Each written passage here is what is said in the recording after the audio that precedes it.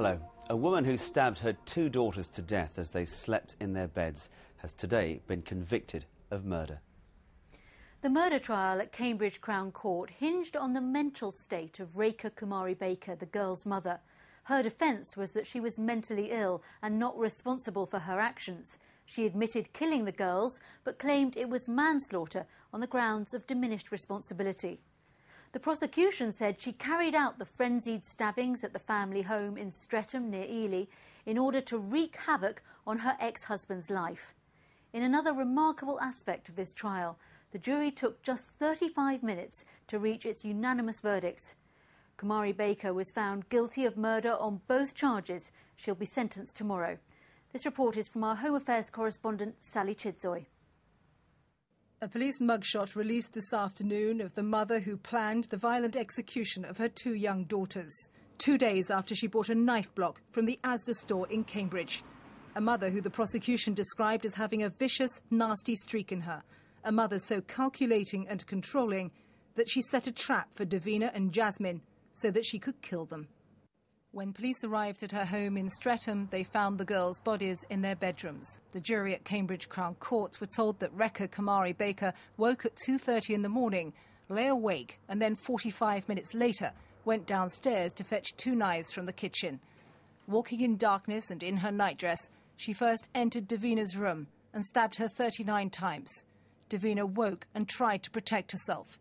Then the mother moved to Jasmine's room and stabbed her 29 times.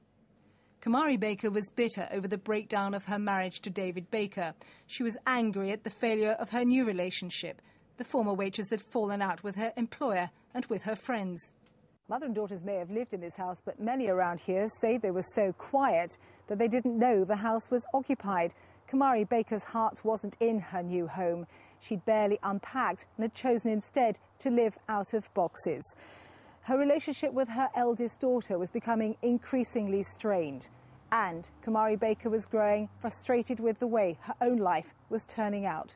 She was growing into a very angry woman.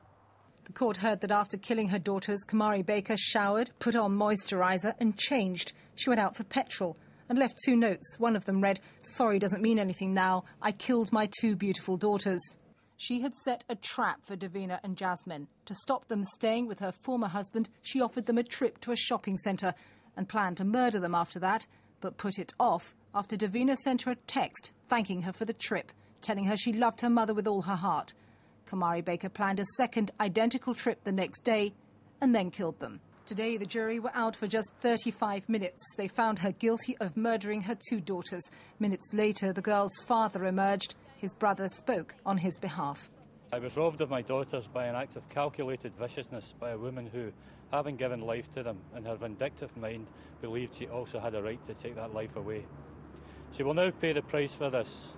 I take comfort in the knowledge that I will in time be with my girls again. She will not. Well, I don't think anyone will ever know why she did what she did. It's not necessarily the case that women aren't capable of committing very serious and vicious acts out of anger and hate. And I think the jury saw that. Witnessed by a teacher, Kumari Baker had told her daughter Davina that she wished she were dead. Psychiatrists said she was not mentally abnormal. No one, including the police, could get inside her mind. Rekha Kumari Baker is set out to murder her children. It's clear that Rekha is the only one who knows why that has happened, and to date hasn't given us a reason. Kumari Baker will be sentenced to life tomorrow. Sally Chidzoy, BBC Look East, Cambridge. A dinner lady from Essex was sacked today after telling some parents that their daughter was being bullied at school. A letter of dismissal was hand-delivered to Carol Hill's home this morning. It follows a disciplinary hearing last week. The school at Great Tay near Colchester claims that Mrs Hill broke a confidentiality rule by going directly to the father. He's since removed his children from the school and says he and other parents support Mrs Hill. Carol Hill's waited nearly 3 months to find out her fate. The letter telling her she's been dismissed arrived this morning. She was suspended in June after telling the parents of 7-year-old Chloe David how sorry she was their daughter had been tied up and hit in the playground. The case caused outcry, prompting hundreds of messages of support on the internet. Today, Carol's husband has described how much the ordeal has affected her. She's not been eating. Just been down, really. Not very happy at all. I can't believe it's got this far. Don't seem to have anybody to go to help her. She's just done nothing wrong. Seen here on Friday at Carol's disciplinary hearing, Chloe's father, Scott David, told Look East he's withdrawn both his children from the school. Her first aid policy says she can talk to us about what happens during the school day. But still, we're here today as if she's a criminal. Other parents at the school are now considering their children's future and are outraged at the way Carol Hill's been treated. I just feel it would be really sad to take them out, but unfortunately I think it may come to that at the end of the day, and I know there are several other parents that are feeling the same. And this afternoon there were mixed views at the school gates.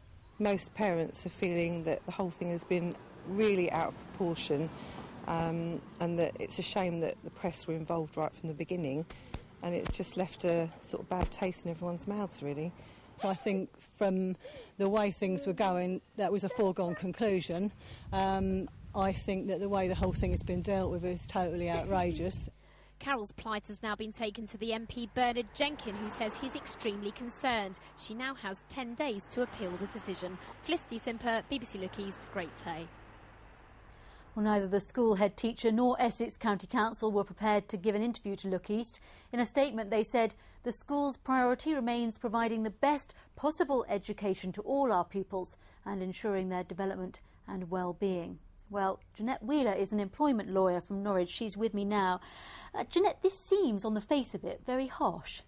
I agree. I think it is. From a moral perspective, most people would say, well, you know, everyone has a duty to protect the welfare of children, and it seems that this dinner lady was trying to do exactly that. But from a legal point of view, an employment law point of view, there is an implied duty into every contract of employment of confidentiality. That protects information that is clearly highly confidential. So the question becomes, was this information that really was highly confidential, did it have that characteristic? And I'm not entirely sure of all the facts of the case, so it may be that there are other issues involved which would make this perhaps more likely that they could justify dismissing than it seems on the face of it. If this does continue and she does appeal and maybe even gets to industrial tribunal, does the situation change? Do you think she'd have quite a strong chance if it got that far? Yeah, I mean, I think you have to look at all the facts of the case, and that's certainly what a tribunal judge will do. They will look at all of the facts, and there may well be that there are some policies and procedures which the school has which make quite clear that any issue like this must be reported directly to the head. And if she has disobeyed those rules and instructions, then you can understand that they may be justified. But on the face of it, if it is simply a matter of her speaking to the father rather than the head, and the head didn't really like it, then it may well be that she would have a strong case, but it will depend on all the other factors. And what about the fact that we obviously see that she's got a lot of support from other parents? Does that have any sway, or is it really just down to the law? Well, it's just down to the law. I mean, the tribunal won't be interested in what everybody else thinks. The tribunal judge will look at the legal facts of the case. Of course, the school might be influenced when it hears the appeal that there is strong support, and they may obviously review their decision in the light of that. So there may be some moral pressure brought upon the school as a result, and she can only hope that that does help her in her cause. Jeanette Wheeler, thank you very much. Thank you. There's lots more to come on Look East, including a special